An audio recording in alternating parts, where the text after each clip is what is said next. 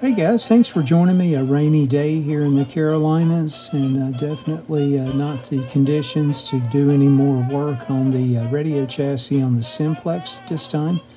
Thought I would have some fun, play around with my Kenwood DIP meter, the DM-81. I'm using the coil number A, 0.7 to 1.6 megahertz, and I've got about 12 turns of magnet wire wrapped around the coil, and one germanium diode in place, a 1N60, and I'm actually just modulating the RF carrier through my Bluetooth. In doing so, you can hear the music playing in the background, just a neat little close proximity transmitter that can be built. You can see as I vary the frequency here on the grid dip meter.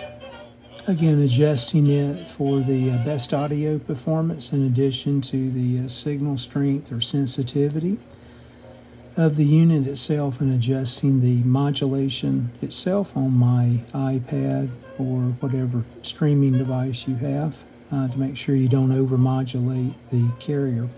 I'll pop up the small shop drawing here of how everything's connected.